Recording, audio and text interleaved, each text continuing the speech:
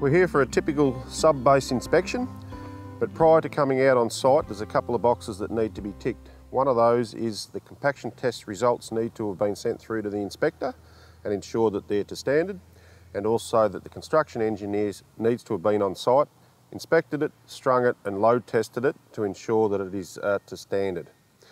Once we come on site, first thing we do is we actually check for the depth to ensure that the depth's as per design.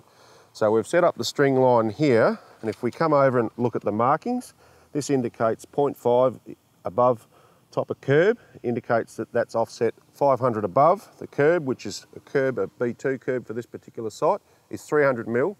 So we'll be testing for an 800 mil down to the pavement. We just need to be mindful also that this is a metre offset behind the back of the curb, which is a metre's approximately there, and 450 to the lip of curb. So we've marked it on our string line, 1450 from the offset peg, which is about where the lip of the curb will be.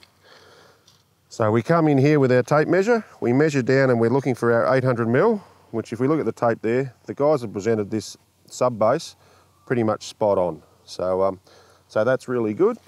So from there, we would go along and check the pavement to make sure that it's consistent with that 800 mil that we're looking for.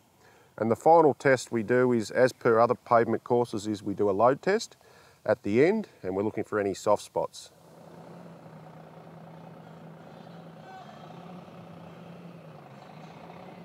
The load test we're going to conduct today is with a fully loaded rigid.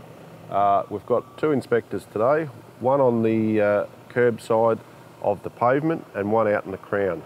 As per other pavement proof rolls, which is we have one at the sub-base prior to curb placement, and then we have the final one when the base course is placed. We need to ensure that there are no soft spots.